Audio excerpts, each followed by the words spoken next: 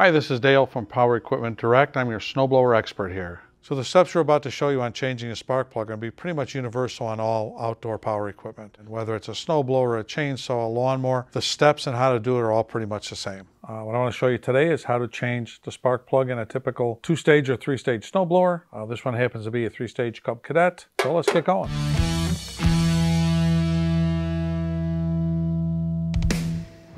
Let's talk about some of the tools you'll need to get that job done.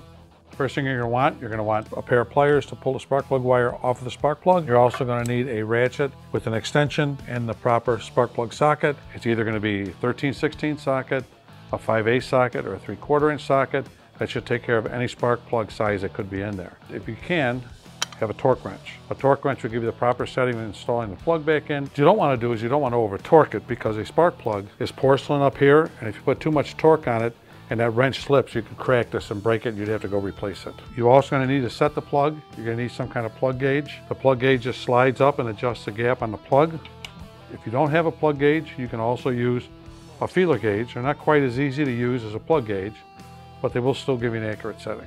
I always recommend you have an extra spark plug. You never know when you're going to need it. They're inexpensive. They're great to have around. Eventually, you're going to end up replacing it anyway, so it's always good to keep a spare one.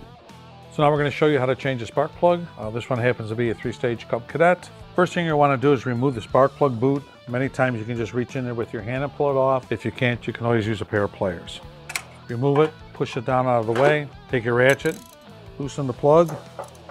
Once the plug is loose, pull it out. So once you remove the plug, you just want to visually inspect it. You'll notice that this has a really nice light gray to light tan color. That shows that it's firing properly. You can also see there's no buildup of any carbon. It doesn't look burnt, so it is actually doing a very good job. I would have to say this one probably doesn't need to be replaced. If you'll notice that a little electrode right here, it's nice and square. If it was rounded off, or if any of this part of the electrode here was burnt up, I would say replace the plug. So if you have the plug out and you do notice dirt and stuff around it, you might want to just take a fine wire brush and just brush it off a little bit. You'll always want to check the gap. You'll need a gapping tool. So this is a spark plug gapping tool. It's probably one of the easiest tools to use for gapping plugs. What you would do is simply put the plug on and slide it up until you get to where it's supposed to be. This one's supposed to be 25 thousandths of an inch. There's 20 thousandths, there's 30 thousandths, 25 is right in between, so it's perfect. If you don't have a regular plug gauge, you can use a feeler gauge. The feeler gauges are all marked. Just find the correct size. This one happens to be 25 thousandths of an inch. Slide it inside the plug like this. You want to put the blade in the gap like this, and you should feel a slight drag when it moves in and out. Then you know you got the setting correct. Once that's done, you're going to want to replace it in. Now you never want to start the plug on the ratchet. You always want to start the plug by hand first. You don't want to cross thread it. You'll feel it when it starts to thread. Thread in as far as you can by hand. Once you get it to the point where it's pretty snug, you're going to put your ratchet on and then finish installing it. If you do not have a torque wrench, don't over tighten it, don't under tighten it. Just make sure it's nice up and snug. Once it's all tight, put your spark plug wire back on. You always want to push it hard. Make sure it seats on the plug. You're done.